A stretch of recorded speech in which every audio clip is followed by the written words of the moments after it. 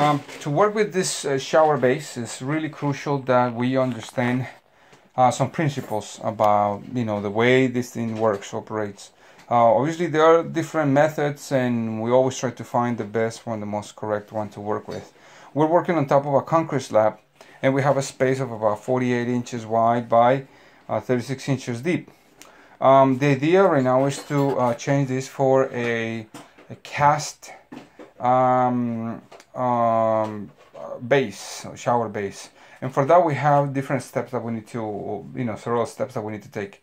The first one is that you have already a drain over there that was connected to a previous fiberglass enclosure, or, you know, base or shower base. Now we're gonna go with a concrete or, you know, ceramic finish base. You have obviously the area. Always you want to make sure that you tilt the water towards the drain. That's obvious. Sometimes those things are not followed, not considered, and you have pockets of water in corners under the concrete slab. So what we're going to do is we're going to have some steps that are crucial for you to have an adequate way of draining your shower, and therefore prolonging the life of your shower. So let's start by understanding the drain. The drain that we're going to use is this drain. You can find them, you know, rounds or linear drains. I've shown some videos about it. But this one has three components: the top, the flange on the bottom, and the base. This base, we want to make sure that it's a little, you know, it's as flush or a little deeper than the surface. This concrete, as I can see, is not, this concrete slab is so uneven, so you want to make sure that it's still a little bit deeper, especially that we have an area to work with. Obviously this has to be covered, prepared really well, and show you the steps. But let's start by doing some cutting and, you know, preparing the area for our drain.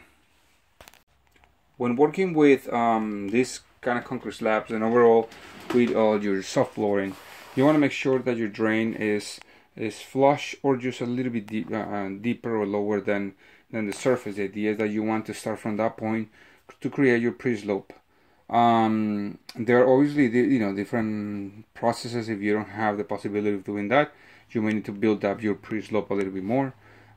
Follow the recommendations of the manufacturers. Sometimes this is practical. I use it, so I want to share it with you.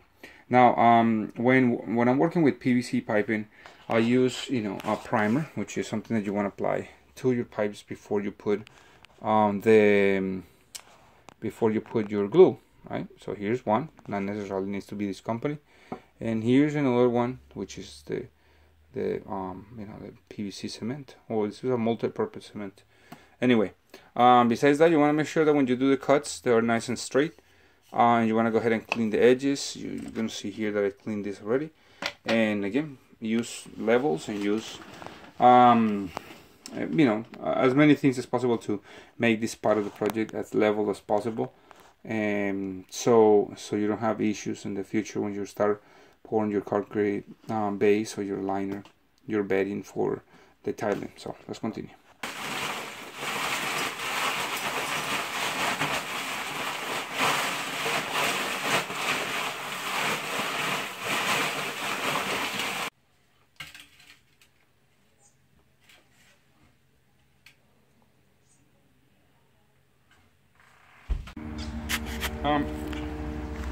This is the type of mixture that we're using over here. It's pretty much 4 parts of sand and 1 part of cement, but you can find already like a sand mix, sand topping, a bedding, or, you know, however it is. This is one brand. You can use different brands. So what I normally do is that I use 1 or 2 bags at a time when I'm mixing, and I spread the water as I mix, you know, from side to side. What I do is that I actually sprinkle the water instead of just pouring the water into it. The idea is that you want to have consistency on your mix, and so the mixture is easy to be compacted. You don't want something too runny, because it will be hard to give that slope that you want, and too hard because it just crumble on you and will not, you know, solidify as a whole piece. So, you know, just continue mixing and, you know, back and forth until you find that consistency by grabbing it and holding it and, you know, leaving kind of like a little ball in your hand as you do that stuff. So let's continue mixing, and then I'll show you how to apply it on top of the liner. And now that we have the new drain right in the middle, nice and straight and level as you saw, we went ahead and put a lot of, this is pea gravel all around it, and we left about 2 inches of a mortar base around, so it will be easy to work in the future. The next thing that you're going to do is the pre-slope. The pre-slope is a pre-inclination before you put your shower liner. So we're going to have about 3/8 of an inch from the corners, from the perimeter towards the center. So it would be like 3/8 to 0 here, using a mixture of like 4 parts of sand and 1 part of mortar mix. And that's what we're going to use. So you can find it sometimes as a bedding or sand topping or sand mix, pre-mixed already. But that's it. Make sure that the area is clean. We went ahead and cleaned this. It was muddy and everything. And we're going to go ahead and start doing all the perimeter and letting it dry.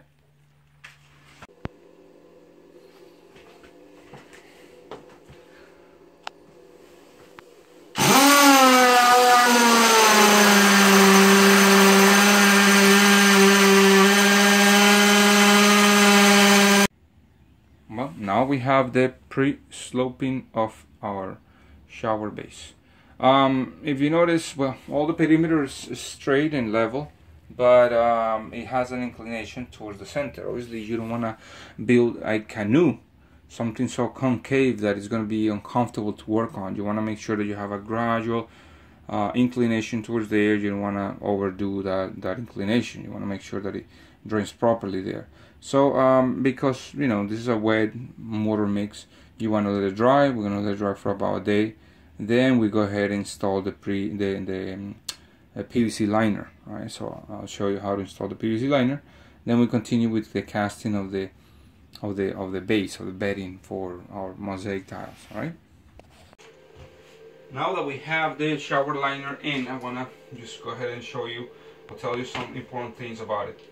The shower liner is designed to contain the water inside your area, your shower area. Therefore, you don't want to cut the edges or the corners where you're going to do the folding. You want to pretty much fold this like when you're packing up a gift with with wrapping paper. So the folded areas, you want to make sure that you hide those things away from the studs. And the reason, if possible, the reason is that you want to avoid as much bulkiness on the end, so you don't have these convex walls that are gonna, concave walls that are gonna be weird at the end on the tips. So don't cut those areas. You may have a different situation, so you need to use some sort of a PVC liner glue, which I normally have just in case, but in this case we don't need it. So you have it nice, organized and straight. Now on the flange, on the drain flange, you have 4 screws. These screws are here, and what I'm going to do is a small X with a knife, and we're just going to put it in, and after that we're going to make a perforation that's going to be the one where this one's going to go. The idea with that is that you want to have, with this flange and the screws, you want to have a seal section over here. So you want to use a sealer inside, so when you squeeze it in, you have a nice and tight enclosure there system. After that, what we're going to do is we're going to use the mortar mix that we use, or the bedding mix, and we're going to start with 1.5 inches of the mixture here, towards the end about 1.25 inches. So that's it. This is going to be my guide, and I'll show you in a moment how it works.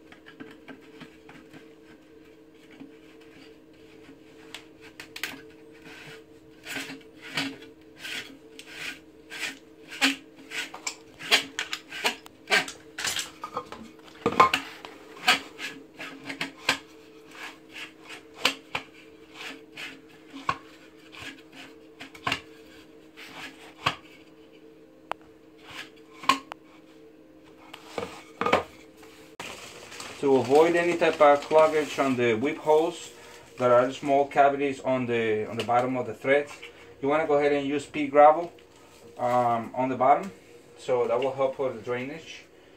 You know, just make sure that you don't overdo this part, because then you will have a weak area over here. So you want to put it about 3/4 of an inch from the bottom, so it has a nice drainage once the water kind of naturally flows through little cracks and stuff. What's the technique that I use to do this leveling over here? Well, it's simply working with a perimeter, making sure that all the perimeter, as you can see here, is nice and level with the 1.5 inch thickness, and then after that you go ahead and gradually level that to 1/4 of an inch of inclination, so that way you don't have this massive pitch towards there and it's really hard to walk on. So let's continue by compacting everything using the grout applicator. Now you see the final part of the video, which is, or the project, which is actually making sure that everything is nice and flush, nice with a nice inclination, you know, a modest inclination, so you don't have this exaggerated concave finish. What I do is that normally I use the top of the surface as my way of leveling everything, because it's kind of easy. But once you know that everything is nice and straight, and you know you have a nice continuation without any type of bumps and stuff, that's why I use a big board to kind of scrape around whatever mounts we have. So I go ahead after that and you know, undo the threads a little bit, so I raise the drain a little bit more, and I can have the space for the mosaics once I'm gonna put it with your tiles. So it's really crucial. And that's pretty much it. Let it dry for about 1 day. Don't step on it, because you will damage it definitely. And that's it. We're gonna have more more videos about this shower. And if you want to follow them, just stay tuned on my channel. If you're not a subscriber, subscribe. You can put those notifications, that little bell that is on the side. So every time that I put a video, you will be able to see it and have a new a skill to use. So thank you so much for watching. I hope to see you in the next one. Bye bye.